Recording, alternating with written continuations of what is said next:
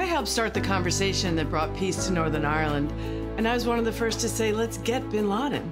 But when I called numerous insurance companies looking for health coverage, they hung up on me because I have a pre-existing condition.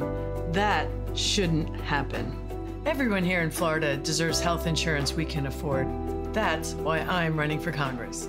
I'm Nancy Soderberg, and I approve this message because no one should get hung up on trying to get health care.